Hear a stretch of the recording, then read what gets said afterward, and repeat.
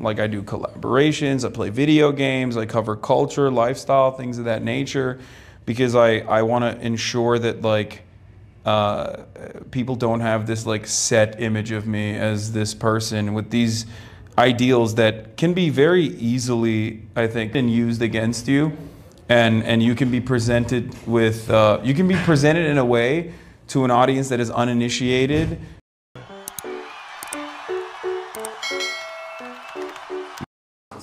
Also, I don't know how I once I realized it was a Philip Morris own brand, I was like, maybe not the best idea. So are they basically like Skoal for the 21st century? Do you have to spit? Or No, not at all. So it's like it's not like chewing tobacco or anything. It's basically just pure nicotine.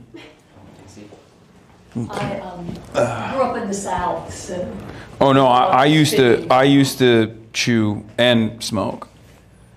So nicotine gum helped me no longer be addicted. Yeah, I haven't smoked in years. We're gonna need you to be the voice of the left in media for many years, so you should keep it. Yeah. If I make it that far, we'll see. Oh man. You don't have to shoot me at all. So, I thought that the focus of today's topics were going to be about mostly like masculinity and the presentation of masculinity. I don't mind if we go completely outside of that. I have no issues with that. I also have no issues with like freestyling in general. I mean, that's what I do best. That's the only thing I do usually. So this is like, the way I see it, it's no different than any other live stream that I would do. Like 3 buckets we'll kind of touch on, and one will sort of be a little about your career and what you do and on Twitch, because I know a lot of students are interested in that, right? And it's not something they learn much about at university, because you know, as I was telling David, most of my colleagues didn't even know what Twitch was, right? So it's not like they're getting taught much here, except in the comm school. So we'll do that a little bit, and I would like to talk about politics some, because you're good at that, and USC had a really fractious, tense encampment breakdown last year, and the students were treated very badly this summer, right, that were arrested by the university, and all these fences you see, those were not here. Yeah, I noticed that even like entering, like I've been to USC campus before, I never had to like go through, you know, like the ID checking process before. So it's, I think, you know, we should dive into things you've been talking about for a long time. I've talked to several students in the last few weeks young women who found your stream because of your gossip content over the last year, right? Who didn't know you before, right? But were told by people that you were someone they could learn about the history of the region from. Right? So some of them will be here, right? So hell yeah. And I am part of the Palestine Justice Faculty Group. I've been BDS for 12 years, 14 years, right? So this is an opportunity for us to have a little bit of conversation about Palestine that doesn't happen very often, if you're comfortable. No, I'm totally comfortable about that. No, I was just trying to see what, like, I just don't want to.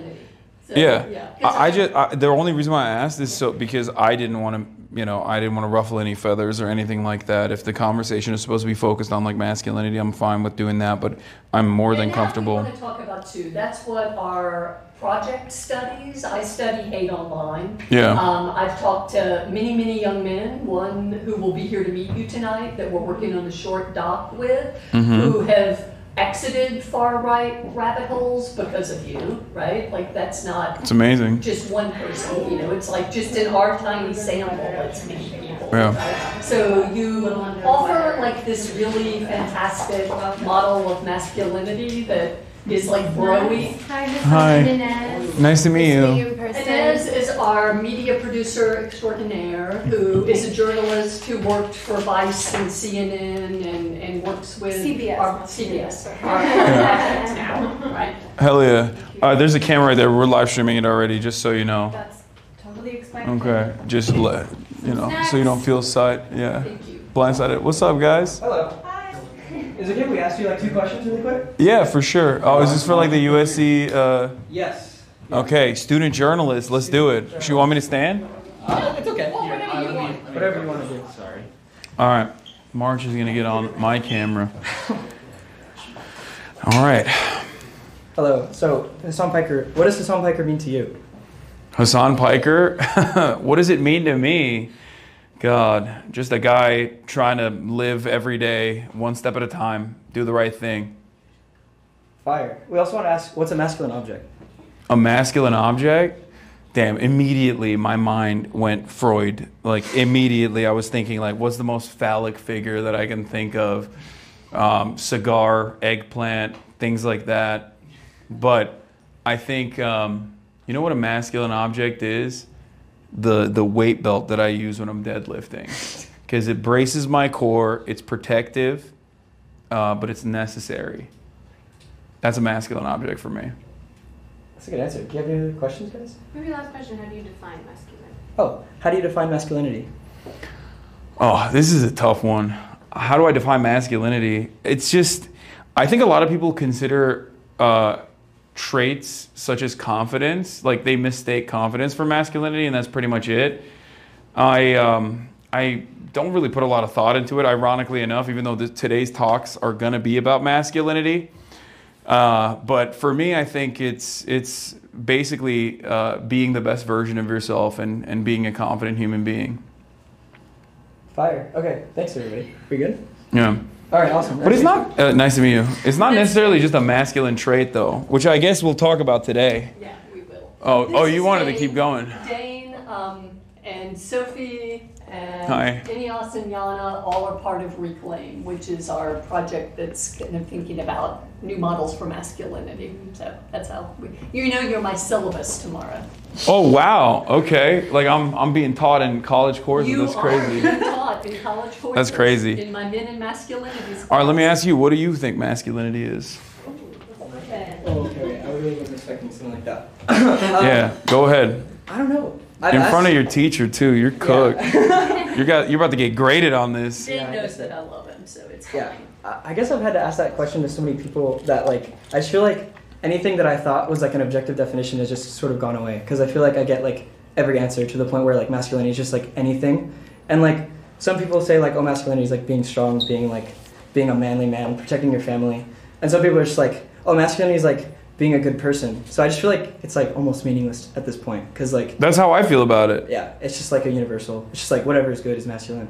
I think that's why I focus more on like the misappropriation of the term masculinity, like, or the way that people call themselves like alpha men.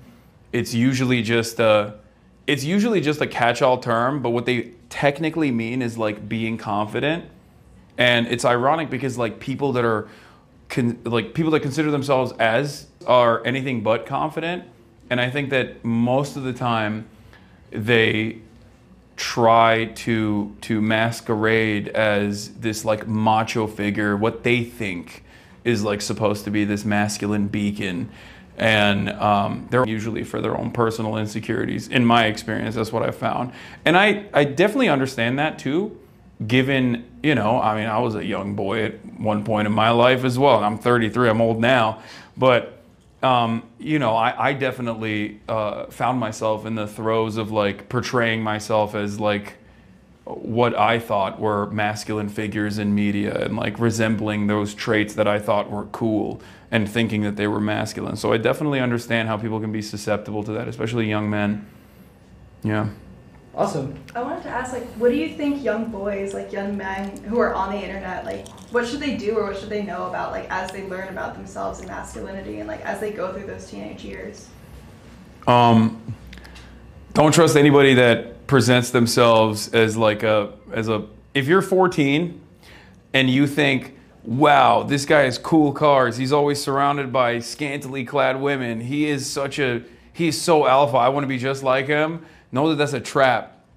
If a whole ass adult is portraying himself that way, then they're for severe, and that they're trying to project an image of what you consider to be success, and you shouldn't be duped by that. You should be your own person instead.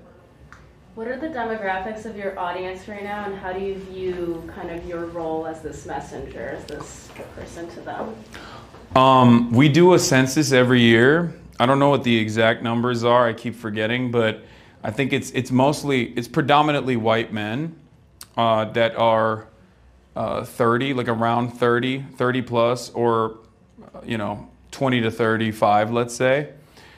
And yeah, him. Exactly. But we have, I think, what's the percentage of women in my community? It depends on the platform. It's 67% men, 24% women, 8% non-binary. And it's also primarily like 25 to 36. Yeah, 25 to 35 is like the largest demo, which is interesting because like my demographics have aged as I have aged.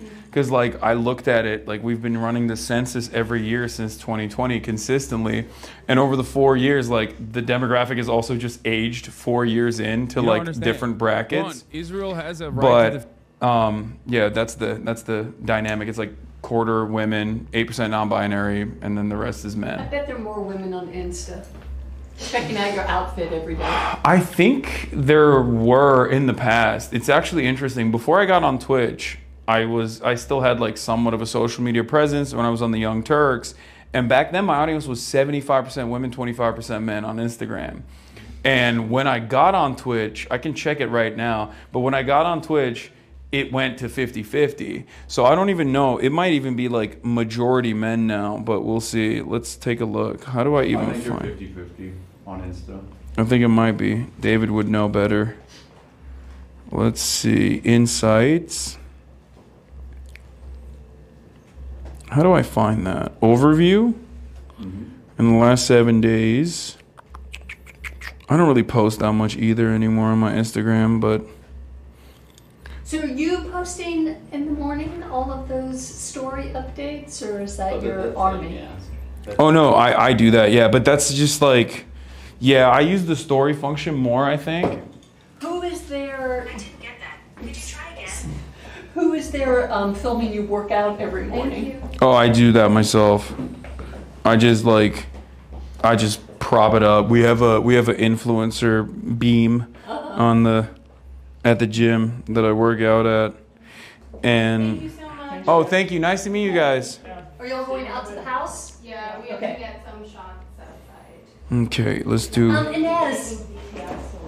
are you Yes, I'm here. set up for Question. the questions? I'm gonna talk to David about? Do you have like an iPad or something? I was gonna do my Oh, it's literally 50-50. It's 51.5 men, 48.4% women. Damn, you nailed it. That's your job, right? Yeah. YouTube's a little different too, but Twitch is the male-dominated one. Yeah. YouTube's a little bit more in the middle. Interesting. I think it's very platform-centered for sure. Like, Twitch is a overwhelmingly male-dominated The platform. old people watch you on YouTube because Yeah. Twitch hurts my brain. Yeah, I get that a lot, but like actually I have a relatively young audience on YouTube as well, because YouTube's audience skews younger, so it balances itself out. I remember talking to YouTube a while ago where they were like they were telling me that I have the youngest demographic overall of any kind of political content on the entire platform.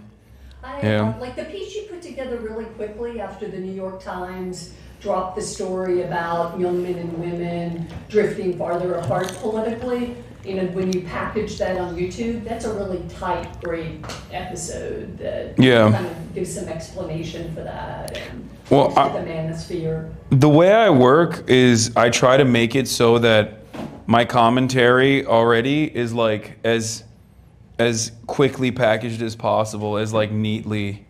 I try to cover stories with that in mind. Do you have like a small team that just cuts the stream down into the YouTube kind of chunk every night? Yeah. It's like a speedy operation and stuff comes up. And it's like pretty, like I said, it's just I try to make it as like as fast paced as possible, so it's like already packaged with like as limited amount of editing as possible.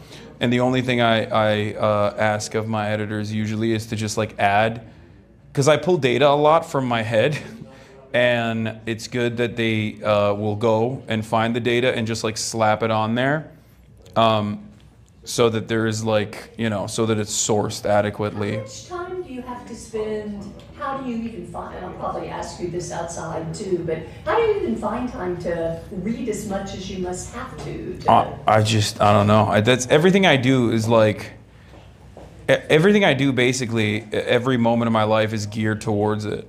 So that's how I'm able to keep up with it. Like I'm like an information sponge. You could actually be a professor because we have no work-life balance either. We're just not as interesting, right? So, you know, that, like, everything's thinking about your work all the time, right? That's what we do. Yeah. But we have fantastic students. Well, now that you're not on Twitter as much, I think it's been easier. Back in the Twitter heydays, I feel like it was nonstop. What do you mean? Like, we'd go to dinner or something, or you'd be at dinner with people. Oh yeah. You'd have to like be checking Twitter. Like, yeah, I used to. That's breaking and everything. Yeah, I definitely feel like. I mean, I've done a decent job of like keeping up with stuff even outside of Twitter now because I deleted it from my phone.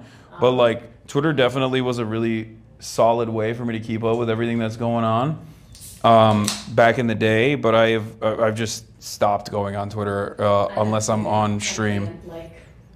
Like my husband had already bought a Tesla that I have to drive right now because I gave my son my old car, and we had to put a bumper sticker on it that said, "We bought this before we knew what a dickhead he was," right? Exactly, that's actually on the bumper sticker. That is our bumper sticker because I just stand like comfortably right around in a Tesla.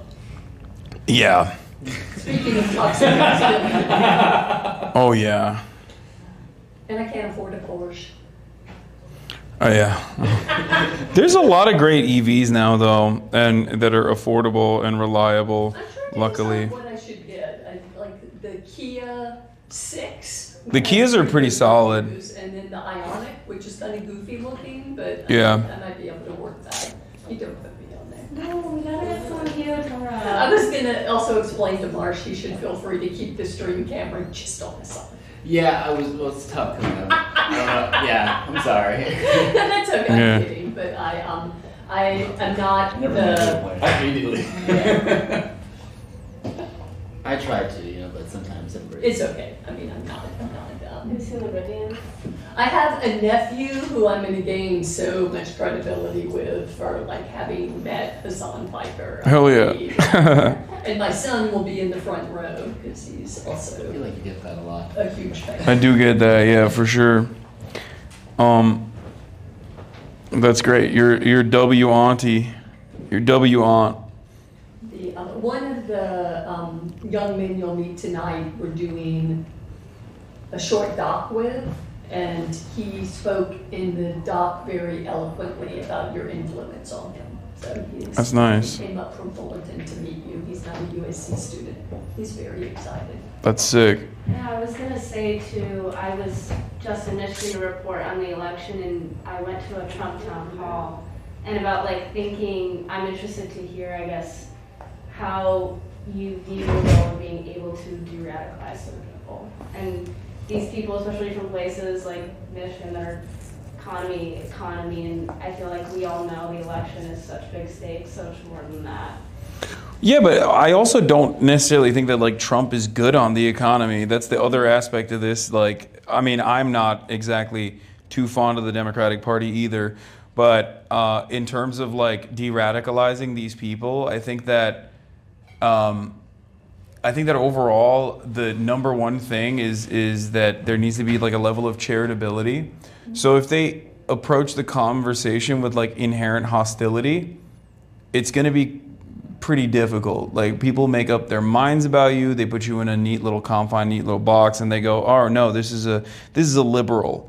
Like this person has these opinions, right?"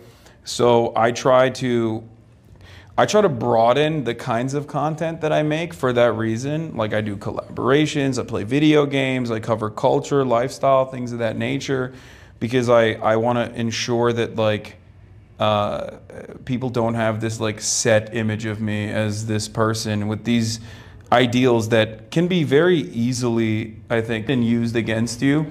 and you can be presented with in a way to an audience that is uninitiated, in a way that does not correspond to your worldview at all.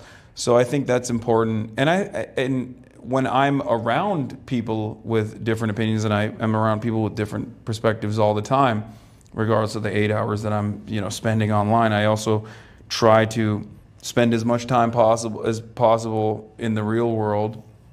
I try to approach them where they're at. I try to understand where they're coming from and communicate to their desires, which is ironic because that's kind of what I want the Democratic Party to do as well, as a more successful counterbalance against growing that I see within the Republican Party.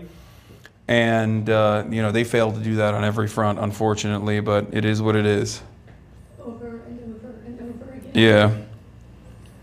It's very disappointing. It is. Yeah. We're trying to, going into gaming spaces and all of that is interesting for us. And Gaming spaces are, I think, too focused on women being in video games right now to focus on anything else. They probably don't even know that their election is coming up. They're too predisposed with woke ruining video games, which is a direct rehash of the Gamergate stuff that used to happen way back in the day. Yeah. DEI. Critical race theory. Yeah. Pronouns, DEI, woke, that kind of stuff. Chat, stop asking March to do emotes that I will not be saying. So, Marsh, how much are you every day with someone? I'm waiting for your answer, bro. Am I every day? No. Nah. It depends on. If we travel, then yes. It's like the podcast is weekly. Yeah. And then if we travel, it's every day. Yeah. Okay. He hates it. No, I love it. Yeah. I whip him regularly. That's fine. I like it. Yeah. He's. I feel like the basketball game has improved over the last Oh, wow. 6 months or so. Wow, you are. You can talk to the dream con. Yeah. Yeah, I'm getting better every day. I can dunk now, which is good. I gotta get even better, honestly. There's a lot. You're kind of buff to play basketball, right? I'm a little big. I'm definitely a little too big. I am 6 feet tall and I'm the shortest person in my family. So my brother and dad were both 6'8", and my dad went to college because he was 6'8". His dad had been a coal miner, and they're very thin, right? They didn't ball, or they had to have? My dad did. He was a player. He wouldn't have gone to college if he didn't play basketball. Yeah. It was. That's a waste. If you're 6'8", Oh, yeah. it's just a waste of height right there. But I bet he didn't weigh 180 pounds, when he went to college. He was underfed, I guess. But Yeah. It's like Wemby. He's eating good now, though. Okay. Like Baron Trump, exactly, Chad. He's Slovenian too. It's such a waste. He's going to NYU. He's gonna be a lib. He's gonna be a lib by his second year. He's gonna fall in love with the emperor with a septum ring, and come out of that process reading Kurt Vonnegut or whatever. He's gonna get woke. I'm not sure Vonnegut would take you to woke, but maybe. It's the wokest people I know have Kurt Vonnegut tattoos like Lowell overruled.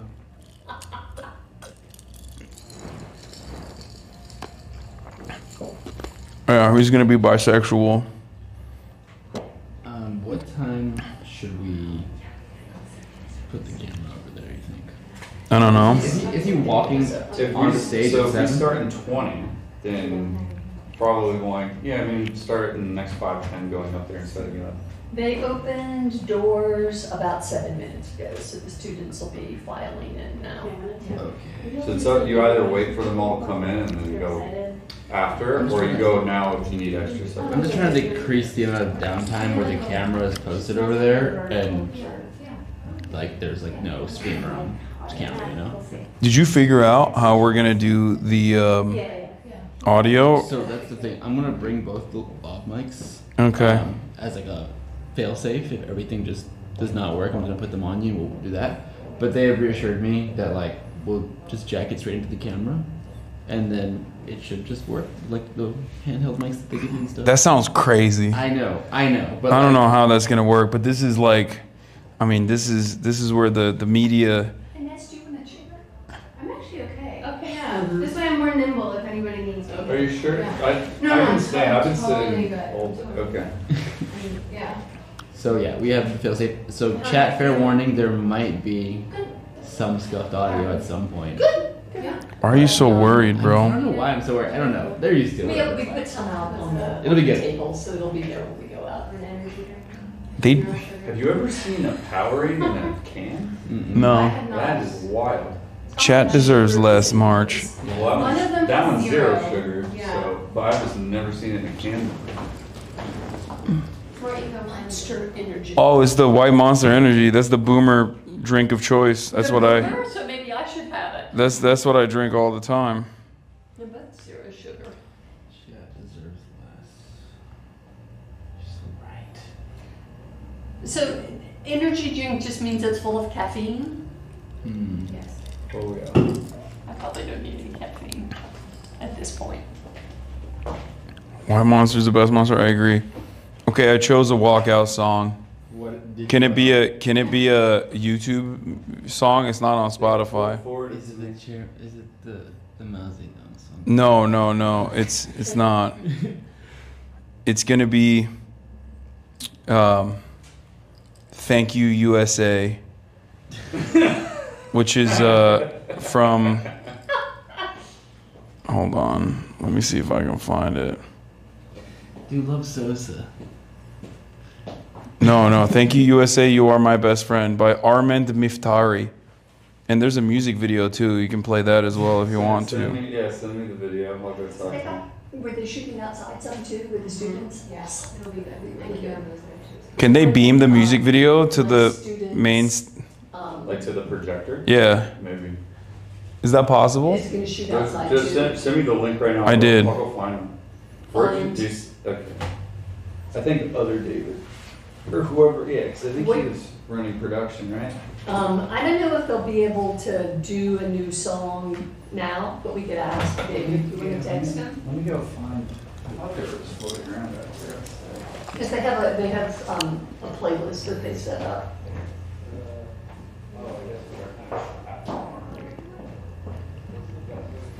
Hind Hall 2? No, I'm not coming out to Macklemore, dude. I'm coming out to my goat, Armand Miftari, the Albanian legend. This is a very pro-NATO song. Yeah. It mentions Bill Clinton by name and Tony Blair. Don't worry, it's not problematic. I'm not worried about it. Okay, I just want to make sure. You can't just pick Chapel. I mean, that's the expected one. So also tell me how, like, is somebody feeding you things from the chat all out? You're just No. able to multitask. No, I'm You're locked pulling in. out yourself. Wait, he's scanning the chat. I'm the one scanning the chat. I Yeah. can see how you could like just do that for 8 hours a day. Yeah, it's not good. You It's must be fried. I do get fried by the end of it for sure. Because just when we were in Zoom land and I was chairing my department when that happened, we'd be in Zoom 8 or 10 hours a day. And I just wanted to lay on the floor after that. It was like focusing on the screen that much is intense. So you could keep up with the chats when they're scrolling by at like 1,000 miles an hour? Because they go fast. You can scroll through it and kind of pause it, basically. Good. Okay, I told David to ask for Phenomenon by Chaperon. I feel like that's more apt. That's what think I the college used students on will my love that one post more. about Yeah. it today. What's up? I used that on my post about Oh hell yeah! I think that's the move. That's what my chat wants to do as well. Damn, there's a hell of people going, no, failed, but way more people saying, let's go. Oh wow. Should I get keep this? Yes, of course. We have a bunch of posters that you have one of those if you don't have enough Hasan in your life. Chad, don't listen. I still am firmly committed to Albania. Okay, make no mistake. Are you polling it? I don't see it on my mobile. So I'm also going to write an academic article about you. I already wrote a little bit about you for a book that's coming out in the spring. Mm-hmm. So if I sent questions to David, would you answer some? Yeah. Okay. You'll become, a standard in curricula all over the country. As soon as Hell you yeah. start writing articles about you. I think there was someone who did a dissertation on like politics and streaming. There's been a couple at this point, which is. One of the students I work with, who's a PhD student at Simon Fraser in Vancouver, wrote a lot about the far right manosphere, but he also writes about the counter, and so he writes some about you too. So yeah. I mean, there's quite a bit popping up out there now. Yeah. It's been interesting just to see how students who are college age right now, who are probably a little bit below your core demo, respond to what you're doing. I think you're like able to speak to young men who are maybe 13 or 14 in a way, because you kind of could communicate a broness that like some left political streamers can't. So yeah. you're not, you feel like a role model of some kind, right? Yeah, I mean, it's just who I am organically. I think that's what it is. It's not like I'm not putting on a front, right? And I think that it just kind of happened to work that way. Like, these are my genuine opinions, and this is who I am. You seem genuinely kind, which, like I keep waiting for it to be revealed to not be true. Maybe because, I study celebrity, and there's usually a pretty big gap between a persona and a real life person, right? But I was so impressed with your mannerisms when they were kicking you out of the DNC. You were like incredibly gracious, right? Well, I mean, your mama raised you well. Well, for sure. I think she definitely did. But also, I think that it was because I was already excited at the opportunity. Like, I don't take it for granted. You know what I mean? I think, like, I don't have a sense of entitlement about it where, like, I know what I present and I know what, like, value I bring. But, so I know... I know the value that I present, but that doesn't mean that like I'm expecting other people to be aware of it. So I basically took every moment that they gave me at the DNC as like a benefit, as a positive. What are you playing right now? We were already setting up as like I basically had a setup at the hotel room, knowing full well that like. I was not even going to have a space to stream out of inside of the DNC. So I was super stoked at the opportunity to begin with. So even when that was taken away, it didn't change that dynamic for me at all. I was still like very excited. And you were really gracious, right? There was no diva there. No. It was very impressive. Yeah, I mean, it's, I'm lugging my remote setup around myself. So it's not like, we meet like a lot of, because I'm in the cinema school, I meet a lot of folks, right? And a lot of them aren't people you're going to want to hang out with, right? There's a lot of like entitlement. But I think as far as like me not being different from the way I present myself on camera is that like with Twitch streaming in particular, it's virtually impossible to present a false front. Because you're literally live for 8 to 10 hours a day, and I think it's true of a lot lot of other streamers, or? I think like if you're not limiting your interactions, if you're not like, maybe it might be a little different if you're like playing a video game or something, but like the way I talk about real news and world events, and also beyond that, I'm constantly engaging with people in the chat. Like, I don't think I'd be able to present myself as like a different person than who I am. I don't think anyone is that good at acting in general. But yeah, there is definitely a level of like authenticity that the platform automatically provides by the very nature of the medium. Twitch, you think, in particular? Yeah, just like live streaming in particular, for sure. I mean, I spent a lot of time looking at the far right, men in the far right online, because that's how the lab work I'm doing with students now, where that came out of, right? And they feel completely artificial to me. Like there's, the Andrew Tates and even Jordan Peterson. But Andrew Tate doesn't do like 8 hours of live streaming. He's very limited in his, like, the way that he presents itself to the outside world is like very manicured. Yeah. There is no, like, he will do a guest slot every now and then on someone else's live stream, or I think he has his own live streams as well, but those are like an hour long. They're responding to questions that they're fielding from their audience, and I think you have the capacity to present yourself a certain way, and leave a lot of the other aspects of your life a secret if you choose to do so. I've thought about this a lot, because I used to always wonder, like, why is it that like certain YouTubers, even, for example, get like a lot of praise, whereas even if they haven't really done much in any direction in terms of political activism, but like people are hypercritical of everything I do. And it was definitely, it sounds really like envious, but in some ways it was.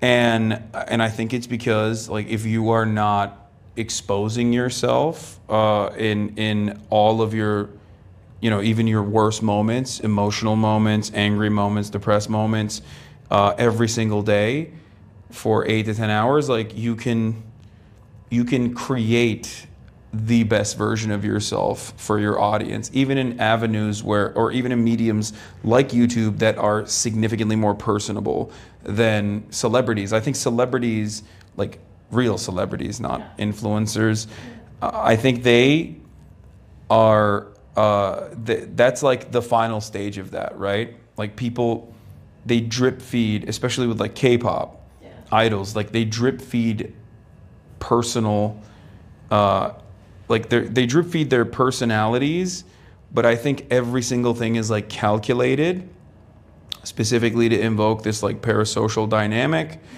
and they are able to present themselves as deities almost, because every step that they take is completely manicured. And if something is out of step or out of line with like the persona or the character that they've cultivated, they have, millions of dollars of PR working against that, whether it be to like silence, negative articles, or whether it be to flood the market with positive PR immediately after something comes out about them. Whereas I don't think Twitch streamers have that, or YouTubers have that. But Twitch streamers definitely are in the lowest rung of entertainment in that capacity, where you can't not be yourself. I mean, one of the things I'll probably want to talk to you about on the stage is a little bit is something I heard you say about how you consider yourself to be in a kind of reverse parasocial relationship, and I found that super intriguing. So I'll probably ask you about that. Yeah, I can talk about that. Get out there a little bit, because I thought that actually explained in some ways things that feel a little bit different about you, maybe because of your ubiquity, because you're so much online, than some of the other streaming personalities that I've spent some time looking at. So. Yeah. So, do you want to be alone for a few minutes before? Or you So I gotta pee real quick. I need to find somebody who can tell me where you could do that, Oh. because there's not a bathroom back here. Let me You know I'm taking this off, dude. Come on. We've made this. Take them then? Yeah, you can take them. Like take them to the. Yeah, you can take them and get ready. Okay. And then they can also prep at the top of the hour for a 3-minute ad break.